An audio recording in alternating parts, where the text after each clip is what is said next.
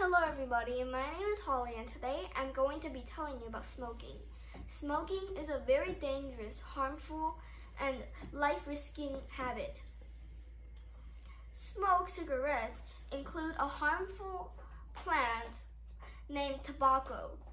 And in nature-friendly ones, even when you burn tobacco, it releases dozens and hundreds of different chemicals, and some of them are even known to be carcinogenic, which means it can cause cancer.